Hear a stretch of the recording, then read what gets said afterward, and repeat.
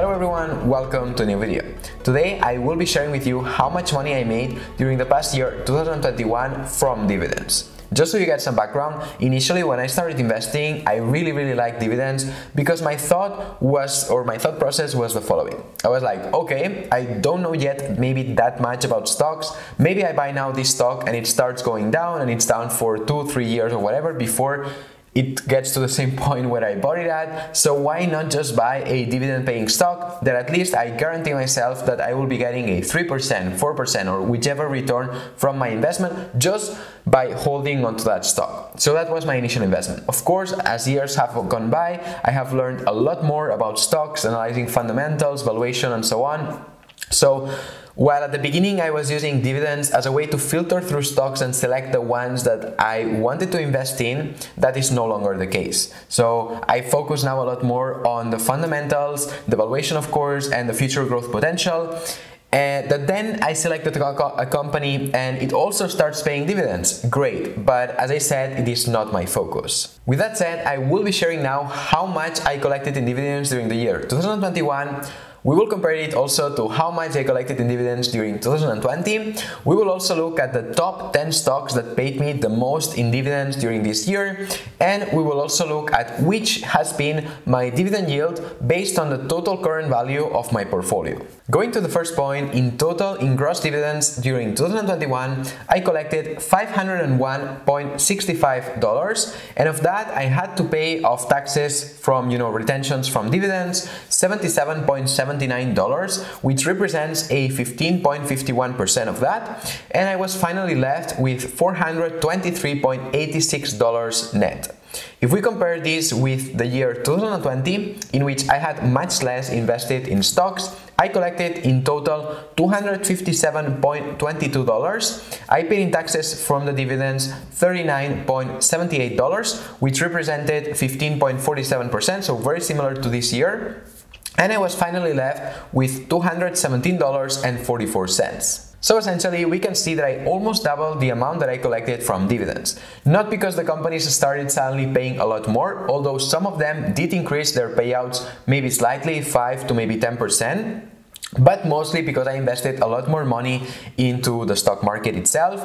Just so you get an idea, last year when I did this same video stating how much I collected in dividends, my portfolio was worth $16,258.62, and at the moment, which the value of it has been dropping significantly during the past weeks, but still at the moment it is worth $45,746.17. As you can see, although the value of my portfolio now is more than double of that of a year ago, the dividends have not increased in the same proportion, and that is because of what I explained at the beginning.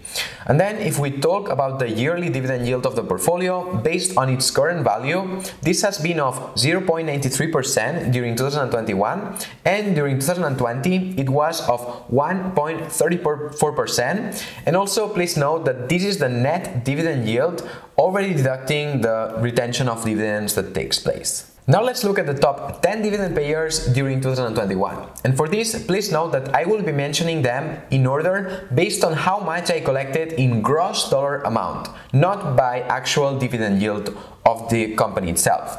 So starting with that, we have first on the list Walgreens Boots Alliance with $64.28, then WP Carey with $54.55, Simon Property Group with $44, Kraft Heinz with $36.80, ExxonMobil with $34.90, Omega Healthcare Investors with $34.84, IBM with $26.20, Hannon Armstrong with $20.85, Kinder Morgan with $17.16, and finally on the list, Realty Income with $17.01. With it, I have already covered the purpose of this video, but what is this upcoming year 2022 going to look like in terms of dividends?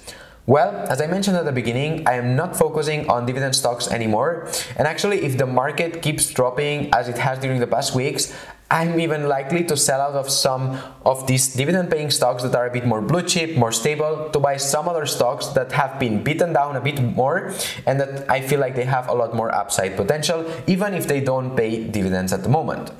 Secondly, I'm also working on reducing the diversification on my portfolio and bringing it down to only 10 to 20 stocks that I can easily monitor. What does this mean for dividends? Actually, it is very likely that during this year 2022, I will collect either the same amount or even less dividends than what I collected during this year 2021. And that is because, as I mentioned, I will be selling out, completely closing out of my smaller positions that currently some of these are paying me dividends to potentially invest in higher growth companies that don't pay this. In addition to that, my plan, of course, is to continue gradually investing every single month as much as I can into stocks to over time grow my portfolio and hopefully at some point in the future be able to retire. Of course, in 1 year I will be doing a very similar video also around these dates, seeing how much I collected during 2022, so stay tuned for that. With it though, I will leave it for today. And what about you? How much did you collect in dividends during the past year 2021? Please let me know in the comments below. If you enjoyed the video, then don't forget to give it a like, subscribe to the channel if you're not yet subscribed, and as always, see you next time.